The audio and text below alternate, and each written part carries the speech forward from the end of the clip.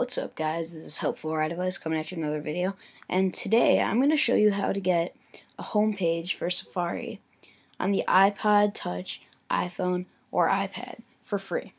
So let's just get right into it. First, go to Manage, Sources, and then Edit, Add repo.insanely.com, and then Add Source, but I don't have to because I already have it. And then go over here, go to search and type in homepage in Safari.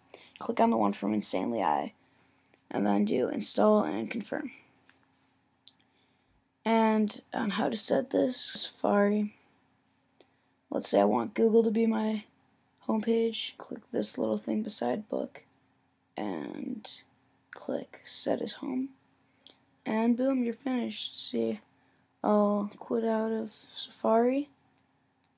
Reopen it. There you go, google.com. So yeah, thank you for watching, and please rate, comment, and subscribe.